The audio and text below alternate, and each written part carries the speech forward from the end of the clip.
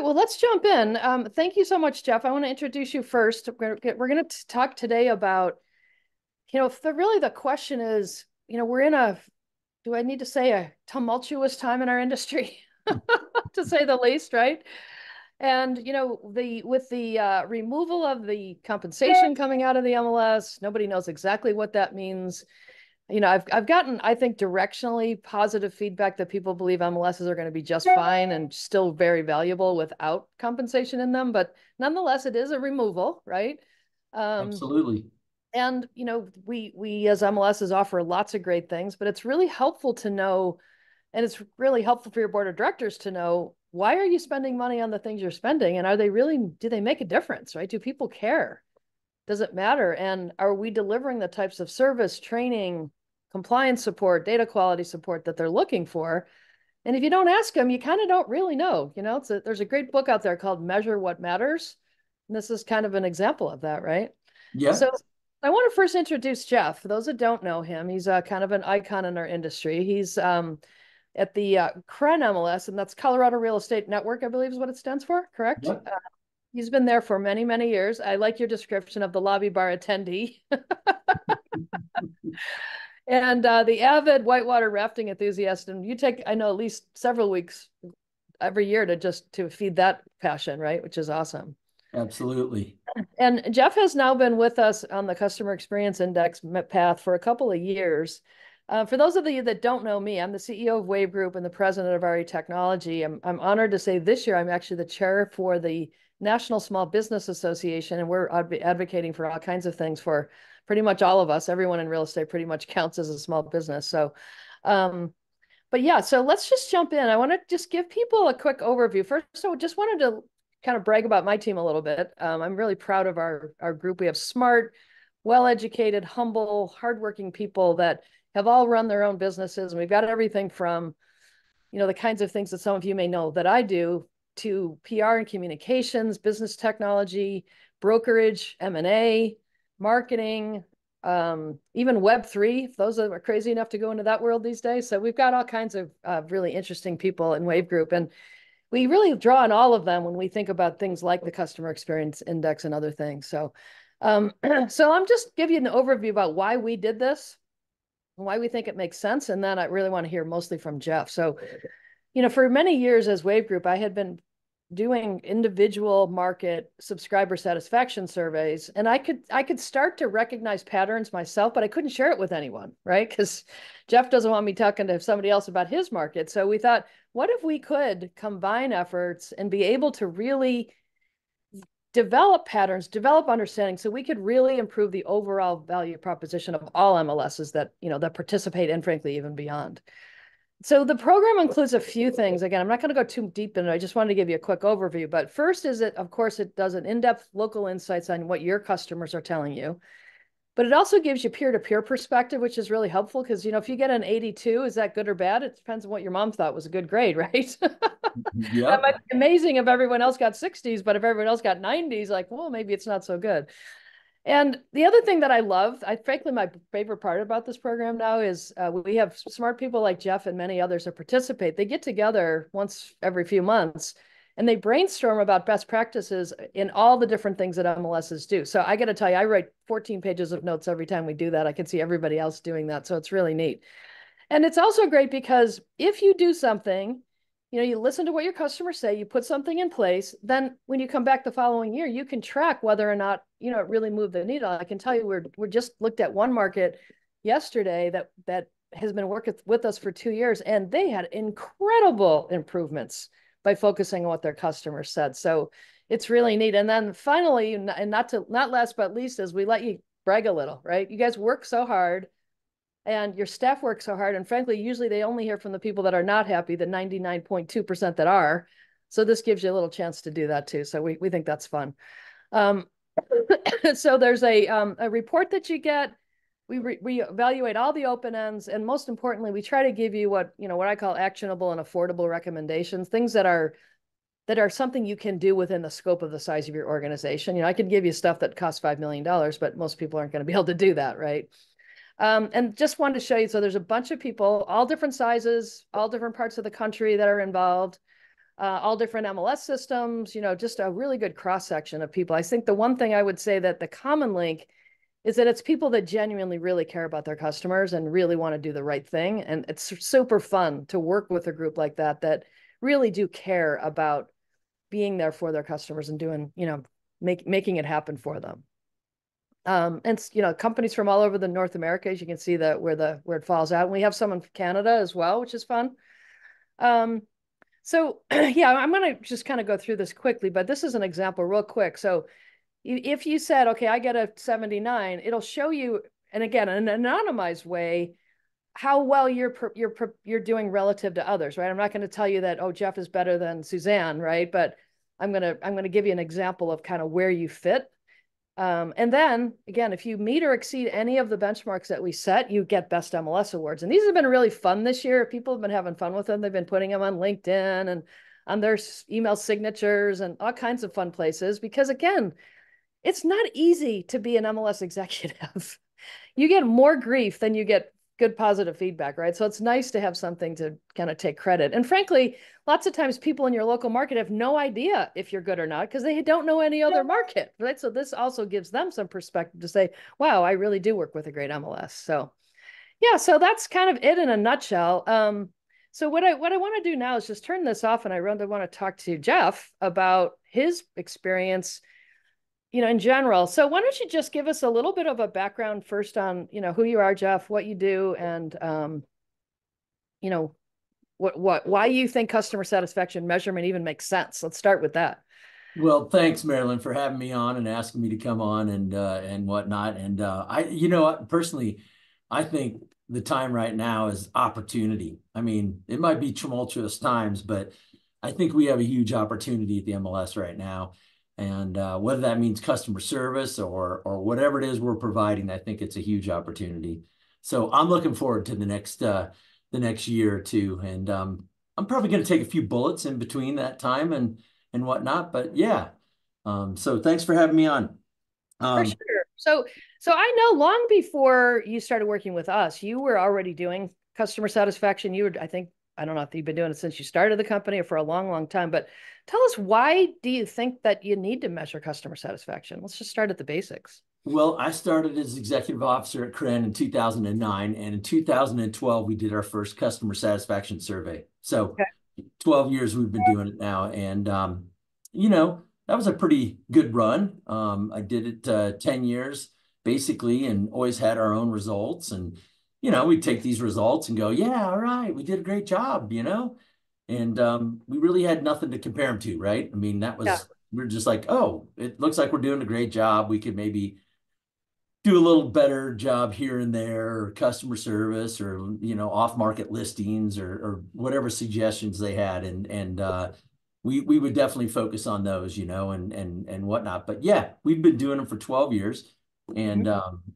of course, I kind of was like, when I saw your survey come out, I was like, wow, wouldn't it be interesting to compare ourselves to other MLSs? And that scared the living daylights out of me, right? And so I was like, but if we really don't know where we are compared to those other MLSs, how do we know how we're really doing? And yep, I got to say that was a pretty big hurdle for me to get over, Marilyn.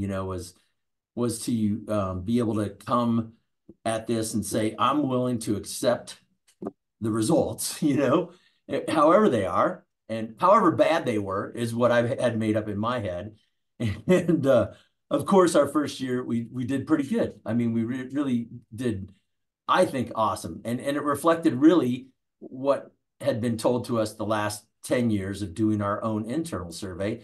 But we were able to compare it to the other MLSs that were involved, and so that was a huge help. But Cren is like, I think we have about 1,700 brokers and agents, 200 or so plus or minus appraisers, and a bunch of PA and office staff, Mhm. and we currently have 4 staff here in the Cren office, and to support, basically. They let me answer the phone once in a while, like on a lunch break or something. But we have basically two support staff, and to take care of that many members, and we're owned by 6 association of Okay. realtors.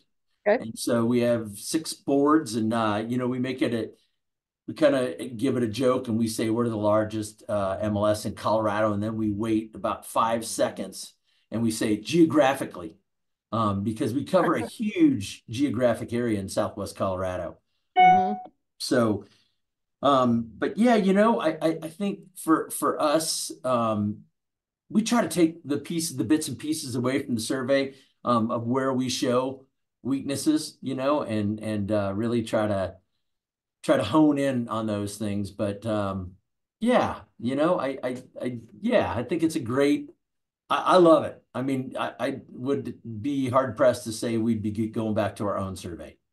That's awesome. So tell me how, I'm so glad that you love it because we engineered it to do exactly what you said. So I'm glad to hear that. And I'm glad that you got over the fear because I don't care any company of any sort doing any kind of satisfaction survey. We all have that, immediate belief that everybody hates us and we're going to do terrible. And it's just human nature, I think. But how did your board respond to the ability to sort of compare your results to others? And how did your staff respond? I think the staff were definitely a little bit apprehensive. They were kind of like, oh, all right, until they saw the results, of course, right? Right. They were maybe thinking the same thing, but um, my board, we don't really get super excited about much on my board of directors. So so you got to say, they just look at it and go, oh wow, great. And I got to say, sometimes they use that survey to look at staff and increases in wages or any type of bonuses or I think I told you on our warm up we when I got the survey results this year, I immediately was like, we're buying lunch. That's it. We're buying lunch because this is something that I personally, my management style, I don't stop and celebrate enough. And I know that. And so I dropped everything we were doing and we bought either breakfast or lunch every day for a week. And and it was a great way to reward the staff for sure. And just small things like that, are I think what really goes a long ways with the staff. That's awesome. Yeah, I that's another sort of common link I've seen with the people that have been attracted to this is they tend to be more humble servant leaders and it's not about them and it's like, oh gosh, oh did I do a good job? It's like, no, you really did do a good job. So it's nice to be able to share that and in these days with these things changing and maybe some people's perception that compensation is what makes an MLS, we're going to all kind of have to think about how do we not be braggy, right? That's not who we are, but take credit for the fact that we really are delivering strong service and support and also sharing that, hey, you gave us some great suggestions. Here's what we're going to do to improve as we move forward. So it can help on both sides. I think you hit on this point when you were doing the introduction and whatnot. It's kind of tough sometimes being the MLS, right? Because we are the cops. We're the MLS cops, and a lot of times you hear from us, and when something's wrong, right? I mean, hey, you got to fix this listing, you got to do that, clear cooperation, policy 8.0, whatever it is. And Right. so it's tough having that role. And I think my staff have really done a great job of taking that role and Mhm. trying to turn it into a positive thing of, hey, we're trying to provide the best data that we can for you guys to utilize, whatever it is, off-market sales or statistics or whatever it is inside the system. And that's why we're calling you. We're calling you because we want a full data set and we want to make our data as accurate as possible. Um, Exactly. but it is tough taking bullets as the MLS police sometimes. So I just have to ask you, and again, Jeff is not a braggy guy, but he did really well the first year and he did even better the second year. So tell us, you looked at every single one of there's 7 KPIs that we measure, technology, compliance, et cetera, et cetera. Jeff went up on every single one of them. What do you attribute your success to? What did you do differently, or how did this help you get there? I don't know that I can attribute it to any one thing, Marilyn. I really don't, because we really, the culture that I try to create at Kren is, customer is first. I mean, everything else we are doing gets dropped to answer that phone or call somebody back or answer an email. And Mhm. I strive to preach that all the time, and it's the most important thing for us. We're a little bit different of an MLS, or maybe there are others out there like us, but we try to support every single software that we offer. So whether it's Forewarn or Instanet or Paragon or any of the software tools that we offer, we try to support fully everything. We want them to call us the MLS office first. Mhm. And so we take a huge responsibility, and I think that's a huge load on our back, to try to support all these different tools that in all reality, my staff doesn't use them. I mean, Right. we're trying to use them as a real estate agent and, and trying to say, well, why would you do it that way? Sometimes we don't know. Right. I think that is the challenge, but it's also the opportunity to provide really that white glove touch of customer service, and that's what I hung my hat on when I came to Cren.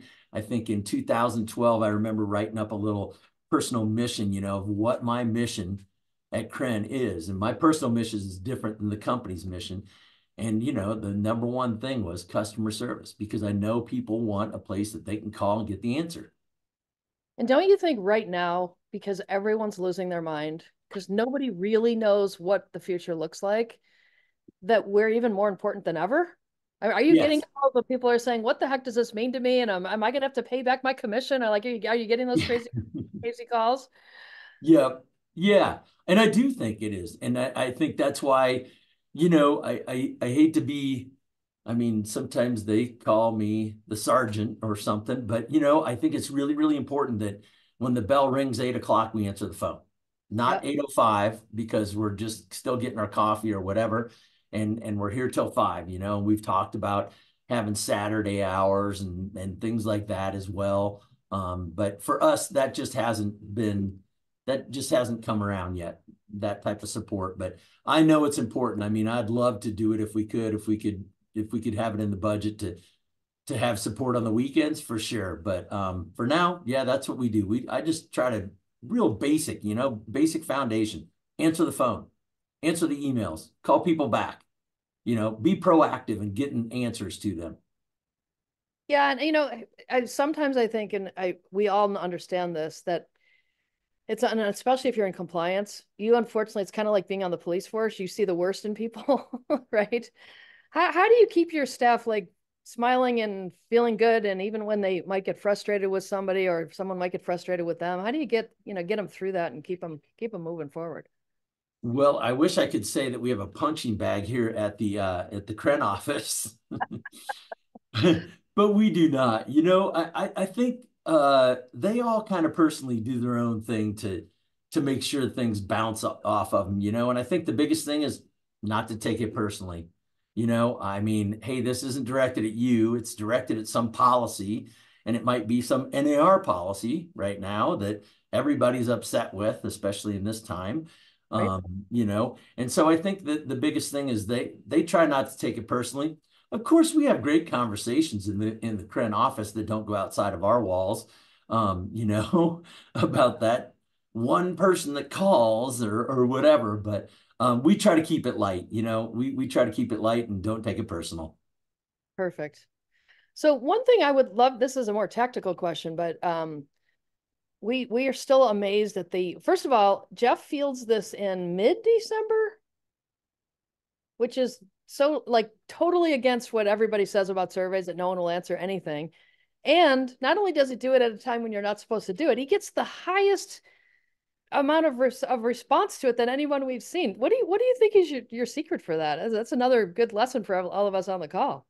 Well, it's not a secret at all, Marilyn. But I originally started doing the survey in 2012 at the end of the year. Mhm. And my thinking behind it, and I remember thinking this was, during Christmas and New Year's, people have a little more time on their hands and they aren't doing so many transactions and that type of thing. And so I tried. I tried it. And I will say that I think the reason we get so many people to take it, And this is one thing the board definitely backed me up on, and that is we offer prizes. But there's no doubt that we have to invest in something that is of value for us as the MLS. And so we give away, I can't remember, but we give away the grand prize is an iPad. Okay. So no doubt, whatever, $800 if you want to throw that out there. We give Yep. out four $100 gift cards, four Okay. 50s, and four $25 gift cards. So we have 13 winners. And I think that helps people, motivates them to want to take the survey. Mhm. But I hope it doesn't skew their feedback to us. But yeah, I think that is why. And I can tell you that I know what we've done the last 2 years with you guys, but we had better numbers when we did it on our own, but I think it's all kind of relative, right? I mean, I think we learned that first year. I think the email came from you, and we learned, oh, maybe it's better if it comes from Jeff. And so we Yep. tried that, and so we got better traction, or better conduit of communication from that. Um, so yeah, I think it is a weird time of year. I don't know why we get that many people, but I just got to think it's over Christmas and New Year's, and they're just kind of hanging out by their TV with their laptop, and they're like, well, I can fill this out. I mean, if I'm filling out a contract, I'm not going to do it right now, but I can just fill out this survey and give some feedback.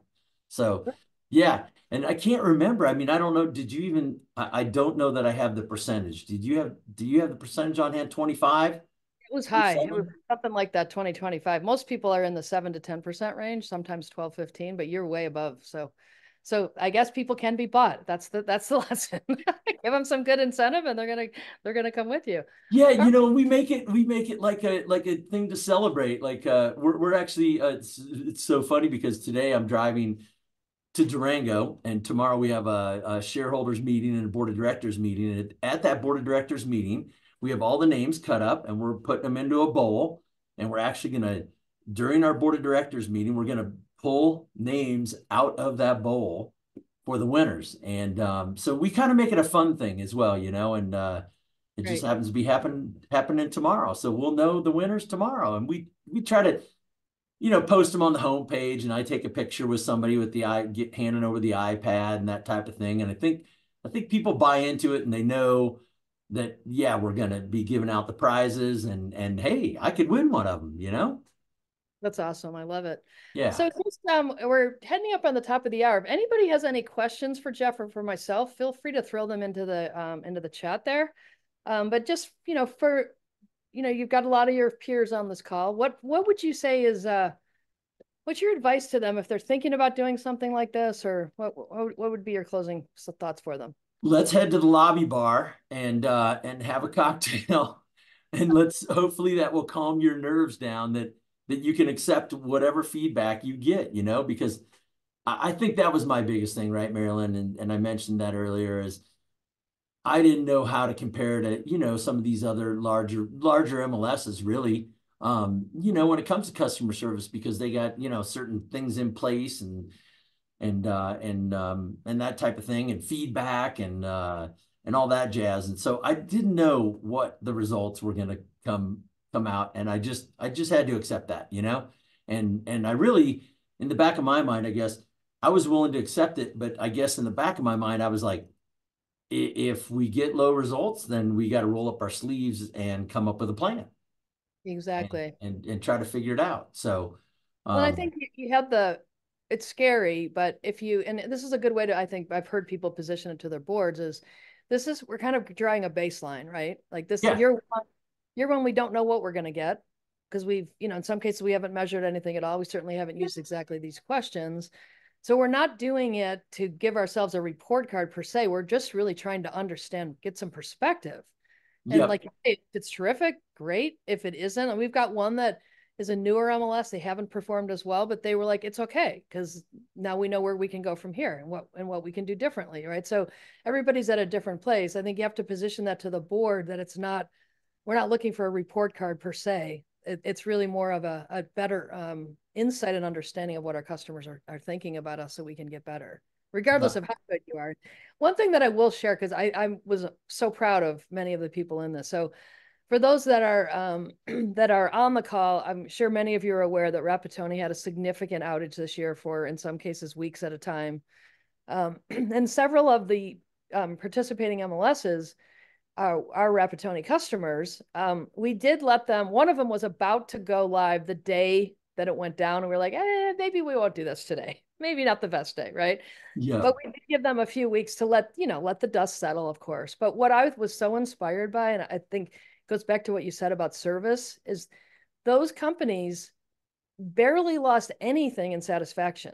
And the reason was they got busy, right? I mean, we had, I think one of them might be on the call. They were literally sending Excel spreadsheets once an hour on here's what we just got in, and it wasn't pretty, but it gave you the data to know what was active and what was on the market. Others, use data shares back and forth to support one another. They did a lot of different things, but the common link was we are going to do whatever it takes, day or night, to help our customers through this. And they came out the other side very positive. So it's like if you can come out of that and still have a good result, I really think any MLS can come out of anything, even Well, if you don't have a I great think experience. I think there's a ton of people, a ton of MLSs out there, Marilyn, that have I don't want to say better resources, but great ideas, and by getting involved, I'd like to compare Cren to another 100 MLSs or whatever that baseline is that we can get to, Exactly. with your survey. But because I just know there's a ton of ideas, which kind of leads me into something we maybe skipped over, but you mentioned it before, was the peer-to-peer, because I only got to be involved in one of those, but I can say that the one that I was involved with, man, there were just some great leaders on that call with some awesome, just tidbit idea takeaways. I mean, I know we say a lot of those great ideas come at the lobby bar, but we actually had a great one when we all got together and said, hey, let's discuss all the results. And I think you hosted that webinar, Yep. or whatever, it was a closed meeting. And we all discussed our results and some of the things that we can look at and whatnot. And to me, that peer-to-peer thing is really important because there's a lot smarter people out there than me, and they got some ideas that really, I mean, just click with me, and like, oh, well, we'll do this. Well, we'll do that. We'll change tracking systems or whatever it is, or how they track it, or the length of their calls or whatever it is. But I think that was a huge thing for me was that peer-to-peer discussion. And there's so many super smart people in this MLS world for sure. And I welcome them all to come on here and let's put our brains together and figure out how we can be great servants of the customer service. So here's a short-term question that came from one of our viewers here, and just your perspective, Jeff, and I'll give you mine too. How important do both of us feel that it is about MLS is getting information about what's going on with the lawsuits and the settlements that are taking place right now? Is that our job, or are we just one of many people? How do you feel about that? Uh-oh, there's a story here. Oh goodness. Well, I did do a presentation last week for one of my local associations, and it went over fairly well. I do think it's our responsibility to just communicate what we know. Mhm. But I think your MLS attorney, if you have one, is going to tell you to tread very lightly in what you commit to and what you say and whatnot. And maybe I think in that instance, I read a disclaimer before I started my presentation at that association. And so I think that's a wise thing. But I do think, yeah, we're the MLS. We got to be a communication mouthpiece to some of these things, to the comfort level of your MLS leadership, is what I think, Marilyn, right? You know what I mean? Like every leadership's going to have a different comfort level with that. To me, I just regurgitated the settlement. I went through the settlement. I read it 20 times. I tried to pick out the pieces that made sense and tried to break them down in layman's terms, what that meant for you as a listing agent or a selling agent. Yep. And yeah, I just gave a high level overview of the settlement. So I do, yeah, that's a good question.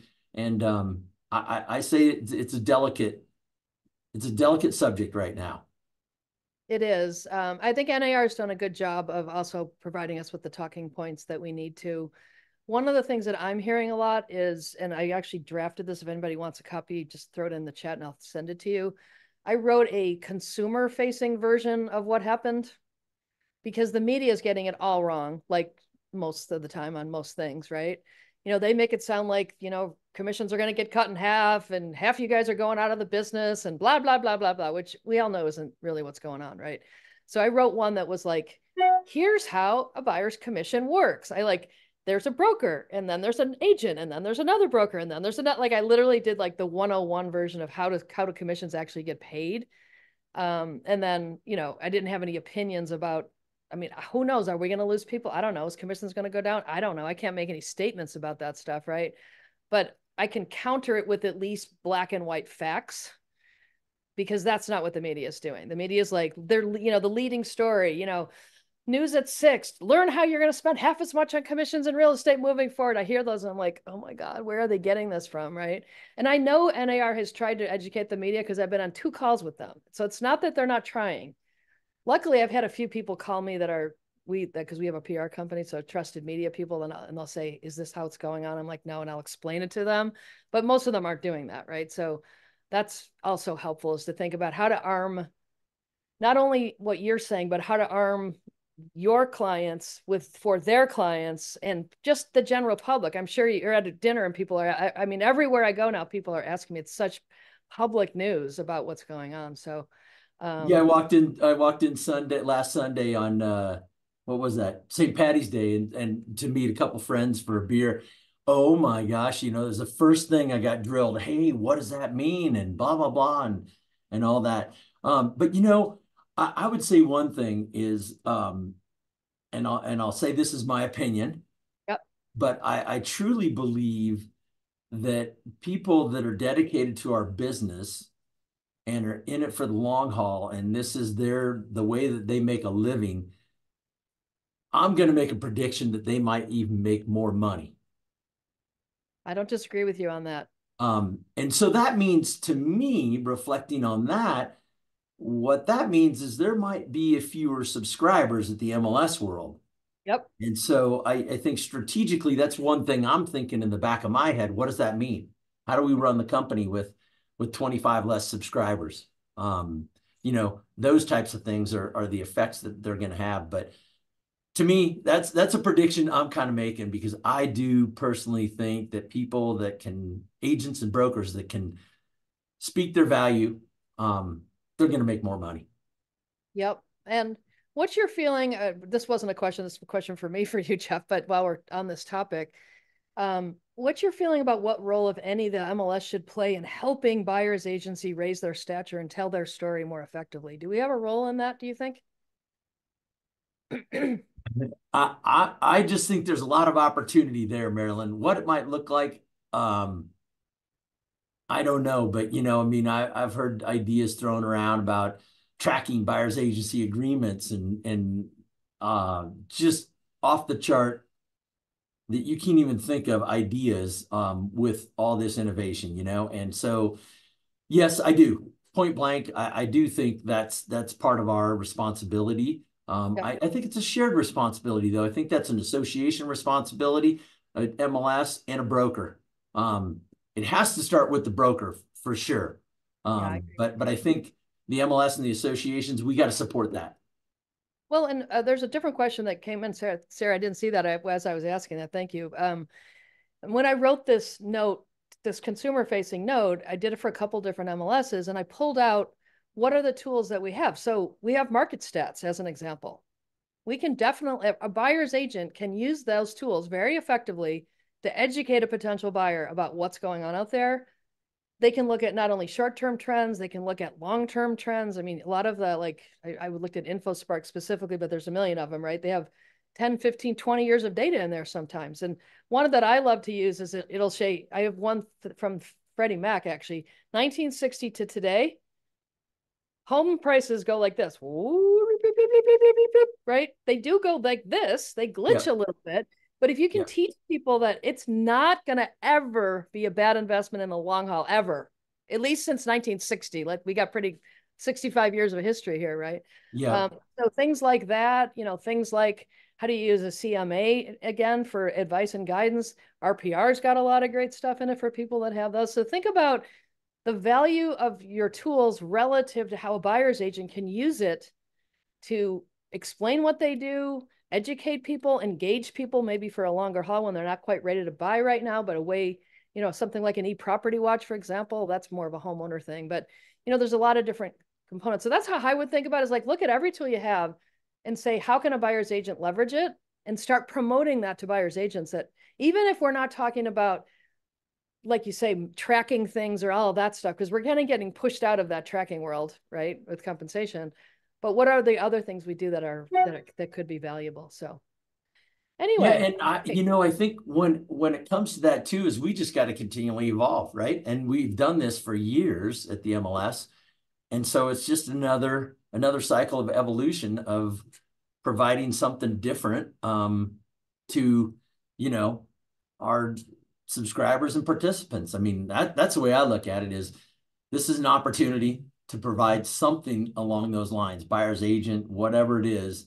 yep, Just like NAR right now is offering the ABR course for free, right? I mean, I think there's some qualifications in there or something, but those types of things are, we gotta react to evolve to the changing times.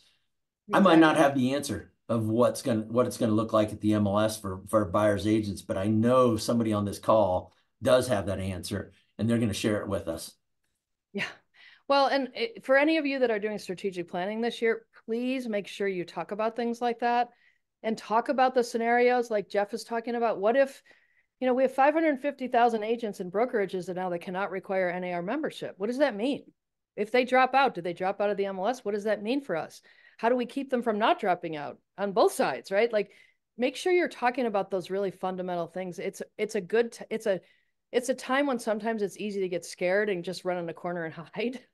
We all want to do that, but that's probably not the right answer. So I'm just going to close this out. So I just wanted to let you know, if anybody wants to sign up for the customer experience index, you just put it in the, or not even sign up, or if you just want to learn more about it, just send your email in the box there and we're happy to follow up with you on that.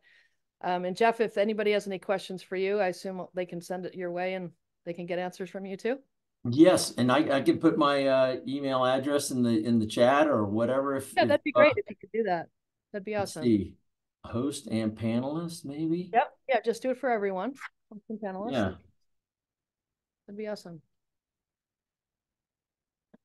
All right. And if you want to just request a proposal without doing that, you can just click on this QR code here and that will come right into our inboxes and we can get that for you too. So again, we glossed over the program pretty quickly here. If you have more questions about it, happy to answer it. If you need us to talk to your board of directors about it, because sometimes they don't quite get why we need this type of level of consumer transparent or customer transparency, happy to talk to them as well. So with that, Jeff, I want to say thank you so much. You have a great drive over the mountains. Hopefully you won't get too much snow, and everyone have a wonderful afternoon.